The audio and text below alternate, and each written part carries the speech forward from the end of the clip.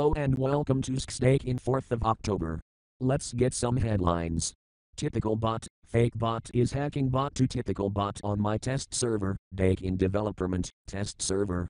Daikin communities will be rebuild the server helping to Solarux. Typical bot is best bot ever in Discord bot, but is this server using a hack bot, because is destroyed the channels and categories, then bot command using $help is hacked to destroying a server $thing is usually command gives add some red rolls. This member is called typical div developer user but is compromised using a bot. Daikin communities is my server which can support it, but Solarux can help your server been destroyed then rebuilding some issues a bot is hacked.